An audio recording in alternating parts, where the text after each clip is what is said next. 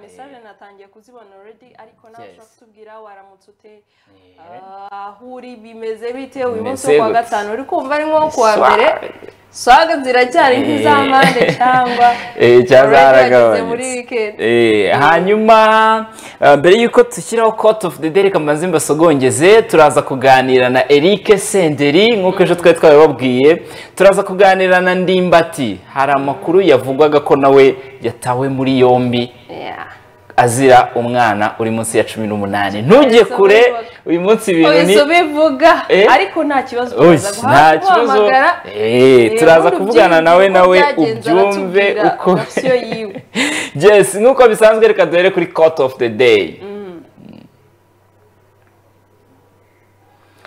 Court of the day y'uyu munsi Fearless Friday is like a rocking chair.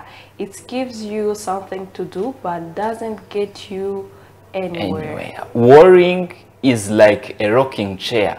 It gives you something to do but doesn't get you anywhere. Bishatse kuvuga iki mu Kinyarwanda no kuvuga ngo ubwoba cyangwa kugira ubwoba ni nka rocking chair. Rocking chair ni za ntebe kapo nadufasha twereka izo ntebe ukuntu zimeze urabona iyo ntebe ukuntu ibimeze niyo rocking chair no kuvuga ngo iyo yicayemo ubujya imbere ujya inyuma ujya imbere ujya inyuma ni ukuvuga ngo kugira ubwoba ni nka rocking chair biguha ikintu uba uri gukora ariko kidafite ahantu cyakugeza uvuga ngo nta hantu ugera uraguma aho ngaho nyine mu aho urajya uri gukora ujya imbere ugaruka inyuma ujya imbere ugaruka inyuma ariko ntabwo ushobora no kwideplasaho n'amasantimetero 5 yes kugira ubwoba rero mu buzima bigereranywa n'iyi ntebe nuva wowe ufite ubwoba muri wowe bwo gukora ikintu runaka still uraguma aho ngaho tu hari ibyo uri gukora nyine uri kugira ubwoba iki ariko buratuma utavaho uri donc ubwoba ntago butuma utekereza ku kintu ngo ugikore nta nubwo butuma ukireka kugitekerezaho uraguma aho ngaho ufungiranye muri ako kumba nta handi hantu uri burenge ngo ukihorere cyangwa se ugikore uraguma muri ibyo gusa uri kubitekereza ariko ubwoba bukakumvisha ko ntago wabishobora ntago wagerayo uraho ngaho nyine turi kwikaraga muri iyo ntebe ariko ntaho uri kuva ntaho uri kujya ni ibyako kanya gusa rero niko bimeze ukuvuga ngo ubwoba mu buzima ntabwo aba ari sawa uvuga ngo ubwoba ubundi niba nawe uri kudukurikiye ufite ubwoba bw'ikintu runaka ubwoba nta kintu buri bugufashe na gitoya ahubwo wowe niba ari ikintu wagombaga gukora tera intambwe ugikore cyangwa se unugitekerezaho ukabona si cyo cyihorere aho kugira ubwoba ikintu ubuse ngo gikore cyangwa ubyihorere witakaza n'umwanya ubitekerezaho no ubwo nimba byanze nimba ugize ubwoba wibitekerezaho witakaza uwo mwanya kora ibindi niyo mpamvu bakubwira ngo ubwoba ni nka rocking chair niyo court of the day y'uyu munsi kuwa gatanu hanyuma ubutumwa bwa cap ubutumwa ati hey ndabakunda cyane abasaza muduhe kabisa muyaduhe amakuru twayazanye ati mwaramutse ndabona mumeze neza murekeye fresh yola ati mumeze mute ni abayisenga inyamata mu indirimbo abayisenga imbeba muri yasenze ko biri bugende abayisenga bonjour murakaza neza Jacobine na Ivan ndabakunda cyane turi kumwe 5 ayo makuru arashyushye mboneraho kubifuriza weekend nziza ni ishimwe Nyamata yes Nyamata ishimwe nawe ukomeze ugire weekend nziza ati Ivan and Jacob mbakunda cyane nabonaga mwatinze kuko kuza umbwire Fabiola ndamukunda cyane kabonye amahirwe yo gura nawe nabimubwira yabimubwira yemye koko ati ni pasi gahanga bana karera kayihura mu munsi uhurize nawe cyane ndamukunda natwe turagukunda umuntu cyakoze ni umukunzi wa BTN kabisa hanyuma hari soma bumwe buretse dukomeza WhatsApp ati mwaramutse Ivan na Jacobine welcome Igicumbi ni Yasense nawe dukunda kubana cyane yatwandikiye tubaye ikaze hanyuma twikomereza inkuru turaza yes ubundi butumwa turaza kubugarukaho turi gusoza ku munsi w'ejo nibwo ikigo cy'igihugu cy'iterambere RDB cyahuje ku meza abahanzi barimo Iva Bohavan na Mike Kayihura basangira n'umutipe w'umuraperi wo muri Kenya witwa Octopizzo ndetse n'umu DJ witwa Poison wavangaga imiziki mu marushanwa ya bar. Intego nta yindi kwari ukugira ngo baganire bacilinge basangire ibitekerezo baganira ku bijyanye n'iterambere uburyo bafatikanya bagatera imbere. Muri kubibona kuri iyo foto habanza Iva Bohavan hagakurikiraho Octopizzo mwe mu baraperi bara muri Kenya ndetse na Mike Kayihura. Abahanzi rero ngo barasangiye baraganira ba exchanging ibitekerezo ku bijyanye n'iterambere ry'umuziki wabo uburyo bashobora gufatanya uburyo bashobora gutizanya amaboko bakagira aho bagera. Kuri iyo foto yindi muri kubibona uwo mukobwa uri hagati yitwa DJ Poison niwe wavangaga imiziki nasaga abantu benshi bagiye gutangira batangaza ko ari we mu DJ uzaba urimo kuvanga imiziki. Abantu benshi babigarutse bavuga ati ni gute bajya kuzana DJ umunyamahanga kandi dufite aba DJ ureba n'ibihe turimo nabo bamaze igihe badakora ako gafaranga ntimwari kukabaha ibintu nk'ibyo ngibyo. Hanyuma raundi bari kumwe ni Brice Ntore kaba yanga ni DJ Toxic na DJ Poison bari kuganira bombi nabo bakoze. Toxic nawe yakoze muri bar ho nk'iminsi nk'ibiri mbataro yego ngo barahuye baraganira. Ahubwo hano ikintu nibaza kubera iki ari abangaba gusa RDB yahisemo. Twabonye yaba aba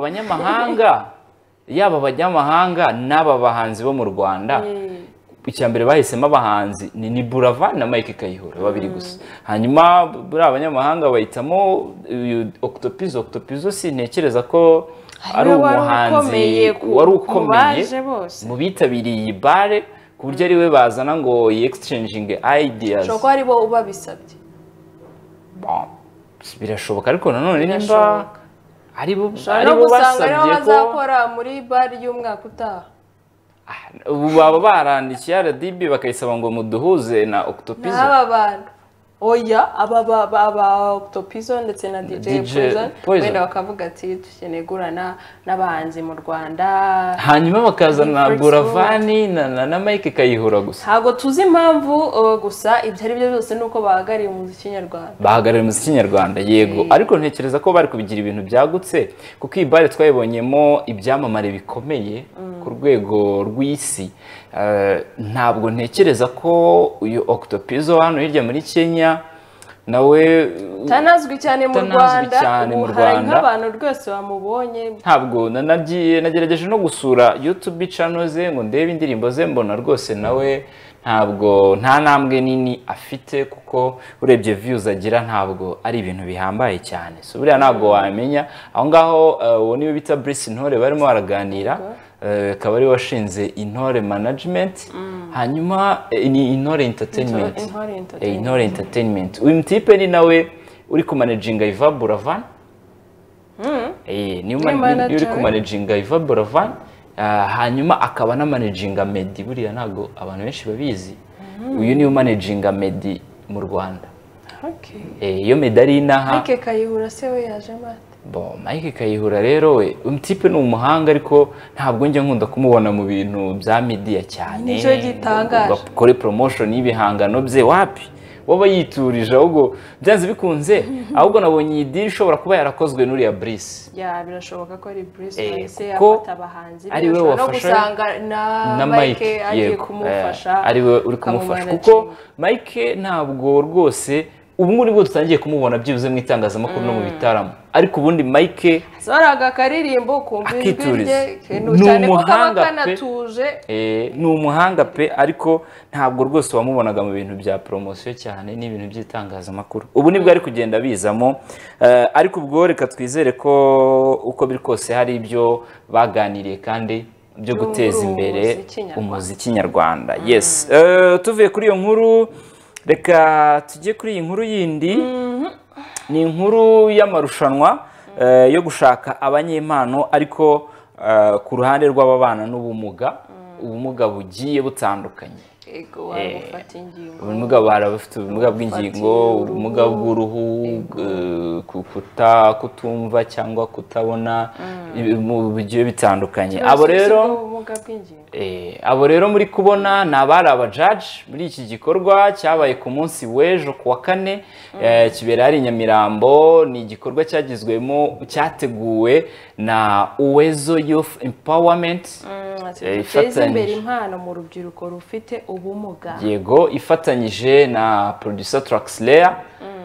Ni naho Traxler, aha ni naho studio Traxler ikorera, niho bari bakoreye iki gikorwa cyo gushakisha abanyempano mu babana n'ubumuga.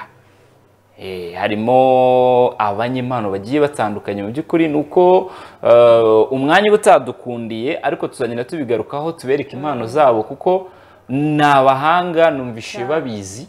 Harimo abantu bafite impano zitangaje, nk'uyu mukobwa we mu bintu bijyanye no gukina filime, ebana kabisa ararenze. None yagiye no muri Art Rwanda ubuhanzi, ariko ntiyagira amahirwe yo gutsinda. So ubu naha rero yari yaje kugerageza impano ye. N'abandi benshi bagiye batandukanye bagiye bagaragaza impano zabo, ariko nk'uko mwabibonye akanama nkemurampaka kari kagizwe na DJ Pius, Theo wari manager, wahoze ari manager yitwa DJ Theo, ndetse na Traxler, n'umuproducer wundi witwa Thomas nawe ubana n'ubumuga. Yego, nibo bari bagize, abo muri kubona nibo bari bagize akanama nkemurampaka. Ntabwo rero turamenya abatsinze, ariko tuzakomeza kubikurikirana, ubwo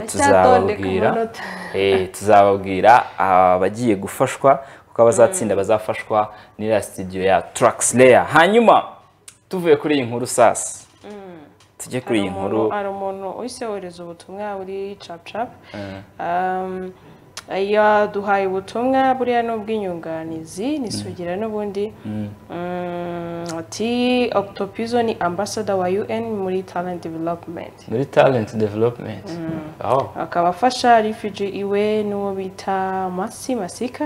Yego, Masika ndumva abo muri Kenya. Octopizo akaba tumirwa muri conference zo ziba Geneva kuri talent development. Octopizo King Kaka na Calligraph Jones barubashwe sana.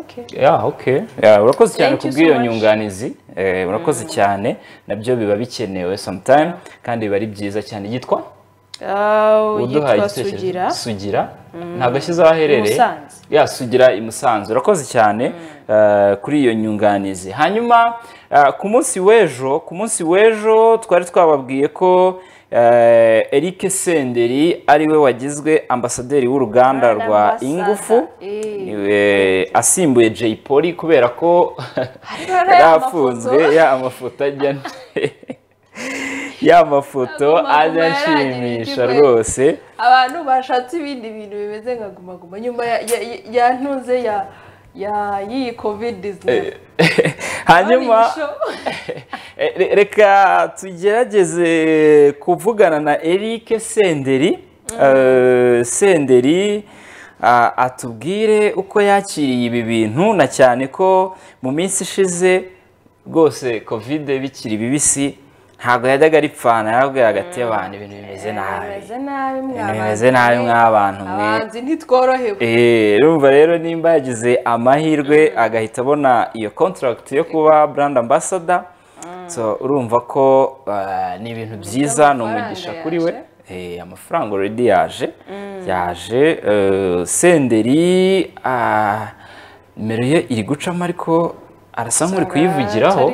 Iri hafi gusa nk'abantu batigeze babana natwe ku munsi w'ejo, byavugwaga ko yasinye kuba brand ambassador wa Ingufu Limited. Senderi ku murongo wa telefone ndumva yabonetse. Senderi, waramutse neza? Yego, nitwa Ivan, ndi kumwe na mugenzi wanjye Jacobine, turi mu kiganiro Show Busy Trend kuri BTN TV. Yego, hanyuma ku munsi w'ejo inkuru yaramenyekanye yuko wagizwe brand ambassador wari umwe mu ruganda mu nganda zenga ibinyobwa hano iwacu mu Rwanda nibyo? Yes, nibyo. Yego, hanyuma watubwira utaravuga n'ibindi. Reka tubaze twubwire kongs mbere yuko ugira n'ibindi utubwira.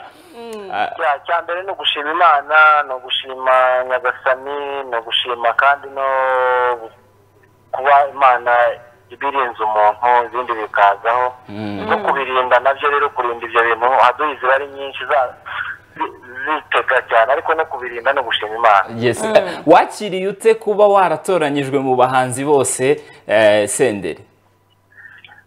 Naraye nakiriye neza kubera ko n'abandi barakora abahanzi bagenzi banjye ariko nyine ni Nyagasani nyine bari kwimigisha igafungura n'inzira imwe ziba zifunze ariko nyine umuntu agakora kandi agakora neza kandi nta n'imbabazi ziba zirimo ahubwo n'ibikorwa umuntu aba yarakoze kera bivugira bituma mu mufana wanjye ahari hose atuma mbona akazi ahari hose nkumva ari za ndirimbo nyine zatumye nkora cyangwa se mbona ako kazi.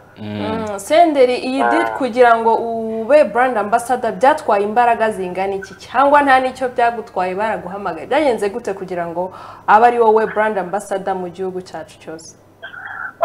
Ngira ngo ibyo byose bizavugirwa mu kiganiro kizaba kirimo abantu benshi b'abanyamakuru n'inshuti n'abayobozi banjye banyobora bizaba mu cyumweru gitaka nawe muzaba muhari numva byinshi ariho nzabivugira cyangwa se nawe bakabibwira. Senderi, mu minsi ishize ibintu bya covid bikiri bibisi uri mu bahanzi rwose bataripfanye baravuga bati ubuzima ntabwo bwifashe neza ubukungu ntabwo buhagaze neza kuri ubu ngubu hanyuma tiyo bwifashe neza.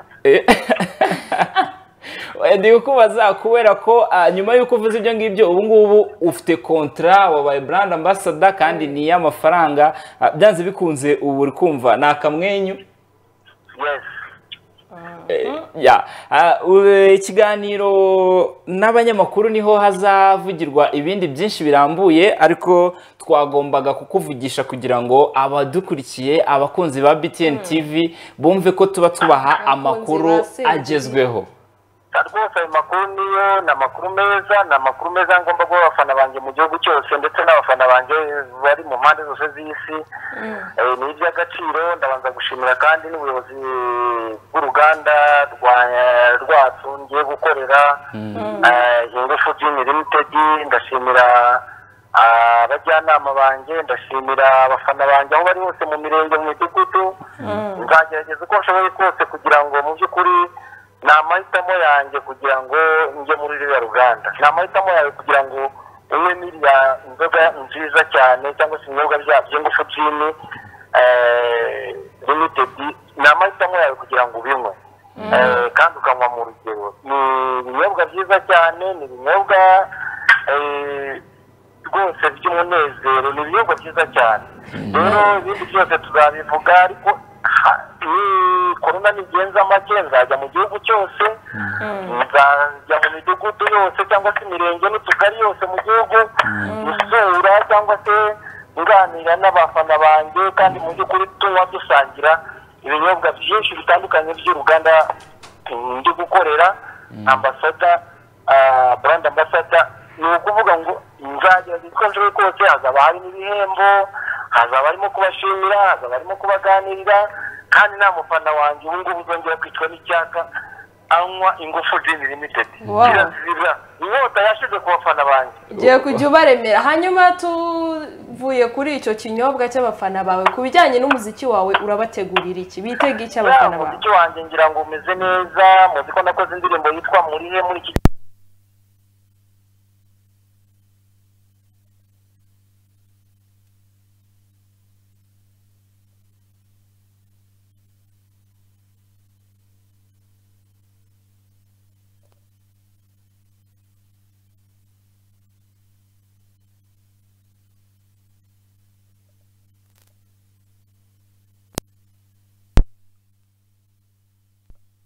ikiganiro n'abanyamakuru ari naho tuzaganirira byinshi birambuye.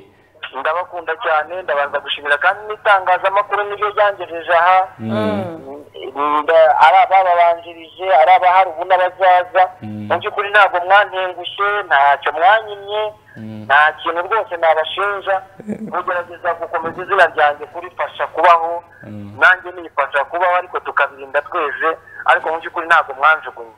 Urakoze cyane Senderi, ugire weekend nziza.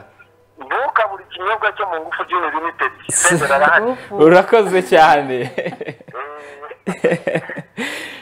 Yes, uwo yari Senderi, ngira ngo mwamwumvise. Abumvise navuze. Hari kera twiga muri secondaire wabonaga abantu abenshi bazaga kwiyamamariza kwa bagestionnaire. Ngewe nzacomeka buri kintu cyuyi buri class. Usoza witufungura ugata wimira ati ngewe nzagira muri buri mudugudu buri karere buri murenge n'akagari Tiparanshimisha. Nta n'umufana wa Senderi uzongera kwicwa n'inyota. Ubu nta mufana wa Senderi uzongera kwicwa n'inyota. Ndahababereye wicwa n'inyota gukaragara. Yes, mwabyumvise rero uko byifashe. Hanyuma tuvuye kuri Senderi ku mugoroba w'ejo wa saha y'umugoroba. Iyi nkuru iri serious please. Sibyo? Ndabona n'abantu ariyo bari bategereje niba wari wanagiye bazuze wicare wongereza akavolume. Yes, ku munsi w'ejo ku masaha y'umugoroba nibwo hatangiye gucicikana inkuru ku mbuga nkoranyambaga zigiye zitandukanye. Inkuru yavugaga ko Ndimbati muzi muri filime zitandukanye hano mu Rwanda yatawe muri yombi na RIB azira gufata umwana utujuje gufata ku ngufu kandi umwana uri munsi y'imyaka 18. Ibintu nk'ibi inkuru nk'iyi ibiri serious these days ho n'abastari na cyane ko rwose muri iyi minsi murabizi ko ibintu biri kugarukwaho by'umwihariko none bikongera bikaza mu bastari. Niyo mpamvu murabizi ko twabijeje ko tugomba kujya tubagezaho amakuru ari fresh and clean nkuko namwe mutwizera BTN.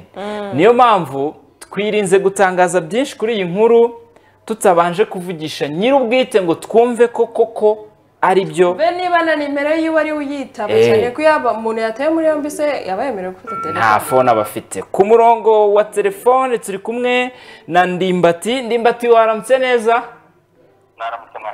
Yego, nitwa Iva Etienne kumwe na mugenzi wanjye Jacobine mu kiganiro Show Busy Trend kuri BTN TV. Yego, hanyuma banza umbwire ubu urahagana hehe Ndimbati? Ndi mu kazi. Uri mu kazi? Yego. Onge nari ntegereje ko iyi telefone atari wowe uyitaba bitewe n'inkuru yagiye hanze ku munsi w'ejo ivugwa ko ushobora kuba watawe muri yombi. Reka nta wabuza bavuga kuvuga. Buriya watinyutse kuhimba iyo nkuru yabyutse ivugwa vuga ko umuntu atawe muri yombi n'amaboko ya RIB. N'ubu ushaka kuvuga nyine kandi nta wabuza uvuga kuvuga kandi rega ubundi batavuze abantu natwe bavuze abandi. Bagomba kutuvuga kuko ari twe dukwiye kuvugwa. Ntabwo rero bariya nge umuntu utinyuka akagira ikintu nka kiriya mufata nk'imburuburu. Imburuburu ni umuntu ubabazwa n'iby'abandi n'uko abandi babayeho. Akumva yashaka no kuba yabyitwa akarya n'utw'abandi.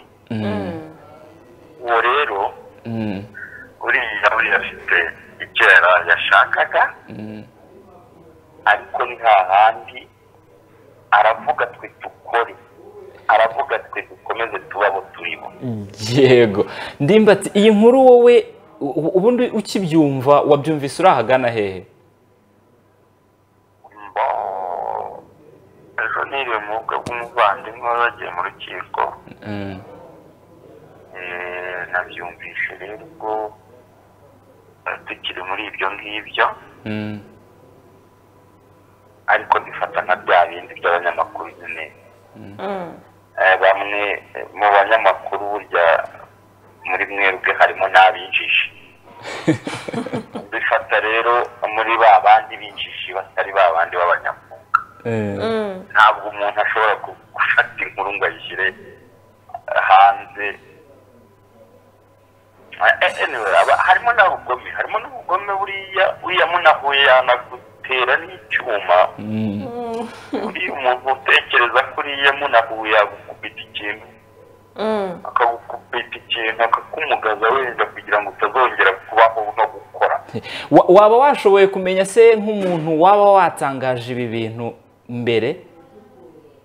Ntabwo namumenya ibintu ko muhererekanya ibintu ndabizi abanyamakuru ko muhererekanya inkuru wamenya zavuye sinshaka no kubimenya. Ntabwo uteganya nko kumujyana mu mategeko kuko urumva ari kwangiza izina ryawe. Uramutse umumenye ntabwo wamujyana mu mategeko?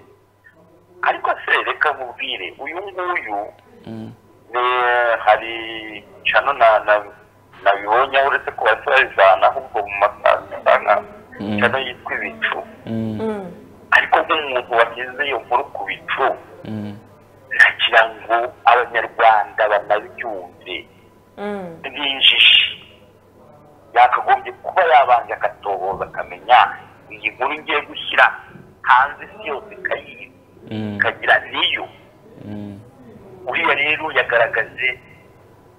yagaragaje rwose ko atari umunyamwuga harimo ubujiji kugira ngo rero Ibitura yiyagirije kurusha uko yanyangiza n'undi wese wabitekereje akabishyira ahagaragara yiyangirije kurusha uko yanyangiza jewe rero ahubwo jewe imbaraga ziyongera zibaye nyinshi kuko kugeza ubu niba turi kuvugana nkaba nta kibazo mfite uriya muntu afite ikibazo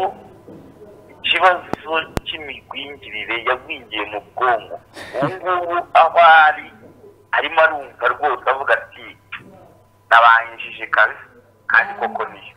Yes, hanyuma Ndimbati abakunzi bawe ni iki wababwira ubu bari kugukurikira kuri BTN n'abari bumvise iyo nkuru muri rusange? Abakunzi banje icyo nababwira ni uko bagomba kubimenya ko batwanga. Hari abantu batwanga hano hanze.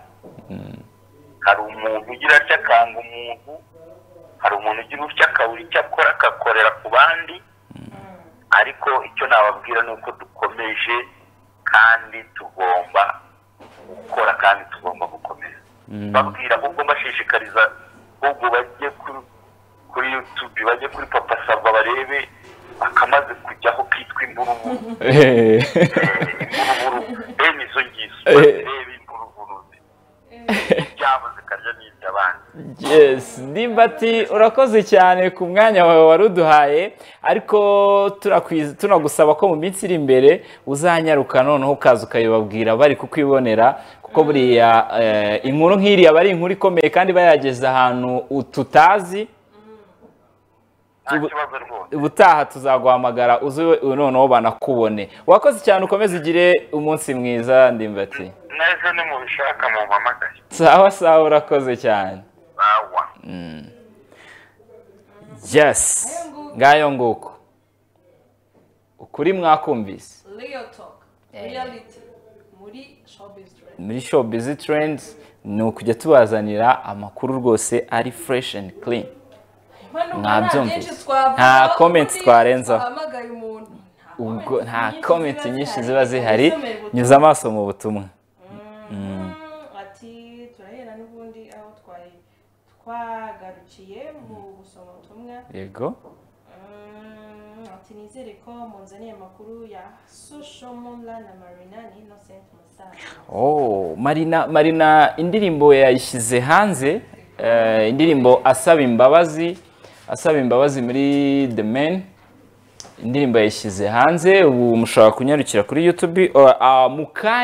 Mukanya nidusoza ikiganiro turaza kuyibasigiramo. Dutangira twatangije indirimbo nshyashya ya Uncle Austin yitwa Slow. Hanyuma mu gusoza turaza kubasigiramo indirimbo nshyashya ya Marina yitwa I'm Sorry, iyo yakoze nyine asaba imbabazi Badrama.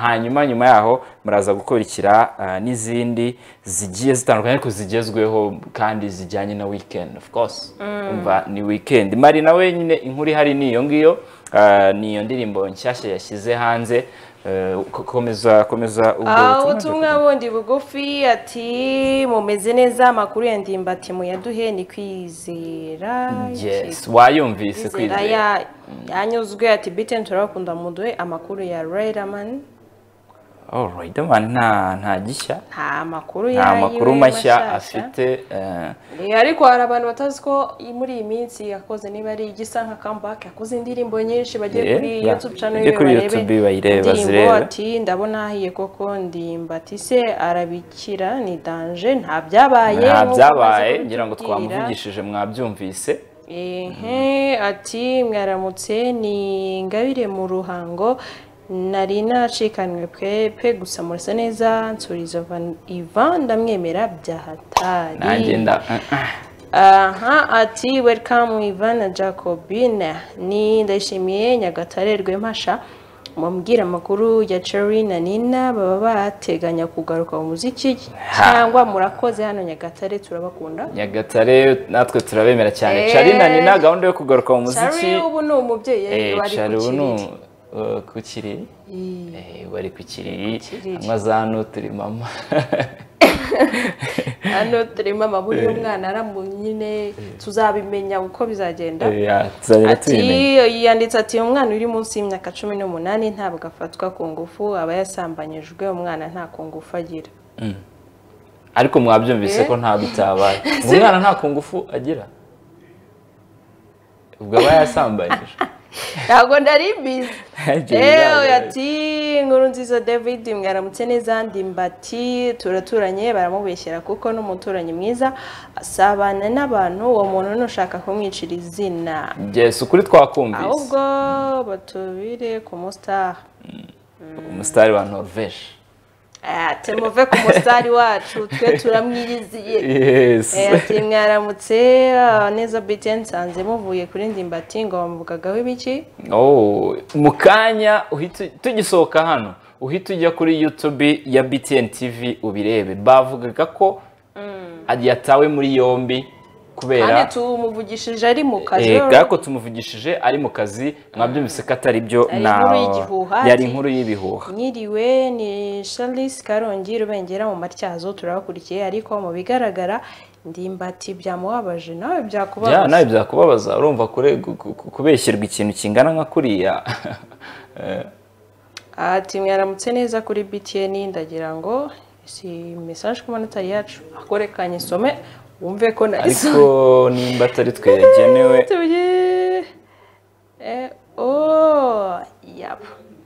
arabigeneye buriya baraza kugusubiza niba ari we wayanditse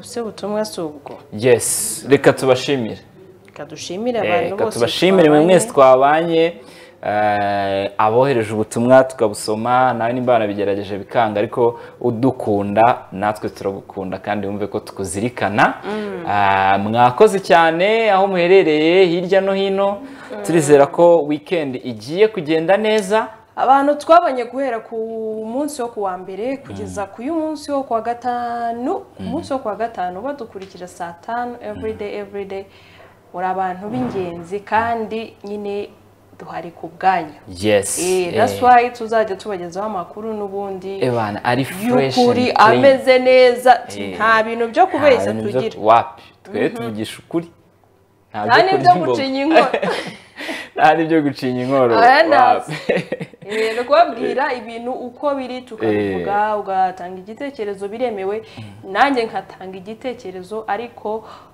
cyubaka ntago ari ugusenya no bisenya ntabwo tubishyigikira hanyuma reka dushimire na Kapo wari uri kuri tekinike Kapo wakoze cyane kandi mukomeze mugire ibihe byiza tuzasubira ngiye ku munsi w'ejo kuwa gatandatu muri Amamara show time hanyuma Jacobine we naho kuwa mbere show busy trend izagaruka kuwa mbere uno kujya muri weekend twizere ko namwe mugiye kugira weekend nziza abadventiste muze kugira isabato nziza asigaye mukomeze munogerwe n'ibiganiro bya BTN TV ciao ciao.